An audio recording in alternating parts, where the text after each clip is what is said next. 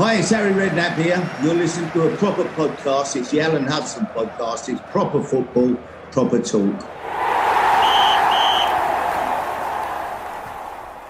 You would have been all right. Yeah. Well, I always talk about Ossie and Glenn, and I talk about Glenn, the vision to see the pass. And I'm going to blow my own trumpet here. Don Howe said to him one day, Glenn, why are you such a good passer? And this is Glenn telling me. He said, Steve Perryman. What? How comes? He said, well, when he gives me the ball, he tells me where to put it. He said, I ain't got to put it there, but he just gives me an option. Left back, left wing, whatever. And therefore, anyway, so... sorry, Steve, it sounds like an edition of the Golden Shot. And then Ossie never, people say about Ossie was all short passing. I said, Ossie never was able to and had the vision to, but never actually wanted to kick it far away from himself because he knew he weren't getting it back. Yes. So there's no way that he was going to become a long passer. Great player that he was. Wow. Yeah. So, you know, that's the great thing about our careers, isn't it? To meet these different talents. Stevie, I've got to say that a lot of people talk about that. That was a really terrific team, but Hazard doesn't get mentioned enough. Micky Hazard was a top talent. Absolutely. And I think Ossie said one day, and Ossie ain't going to blow smoke up your ass by any means. He don't have to. But Micky Hazard, he said that Micky Hazard was as good as Glenn. Yeah. And maybe Spurs supporters wouldn't put him in the same bracket quite. They knew his worth. Micky Hazard always come to the front when Glenn was injured, which happened a bit too often.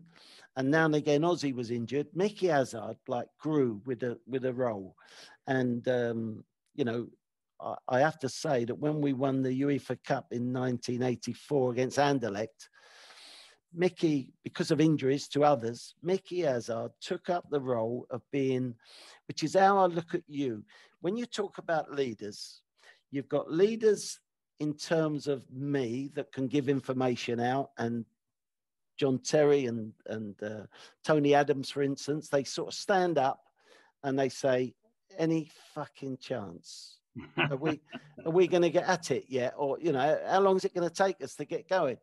But then there's the leaders in play, which was Glenn, which was Ossie, which was you. Micky Hazard was capable of it, but he actually didn't quite believe in himself enough to do that. But he did in footballing terms. And I think it's a balance between all these types. You know, I needed Glenn. I knew that we were a better team the more Glenn Hoddle had the ball. Yeah, of course. So my job was to get him the ball. Yeah. And some would say, well, was that to keep his interest in the game? Well, in a way, yes. But I wanted the ball at Glenn's feet. And therefore, that was a leader of the way that we performed. Well, you just touched on something that is so simple. With I used to have a problem with Dave Sexton, and he used to say to me, "Why do you keep passing it to Oscar? Why don't you get it out wide?" And I'd say, "Well, I was brought up knowing that the more your best players have got the ball, the more chance you've got of winning." And exactly what you're saying is, the more Glenn's got it, the more the other team don't like it. Whew.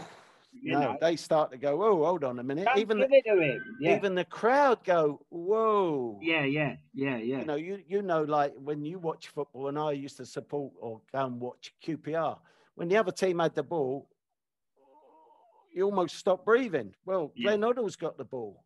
Yeah. Ooh. So that's what an opponent can do to you. And people talk about me being loyal, Alan. Do you know what? I had no reason to leave.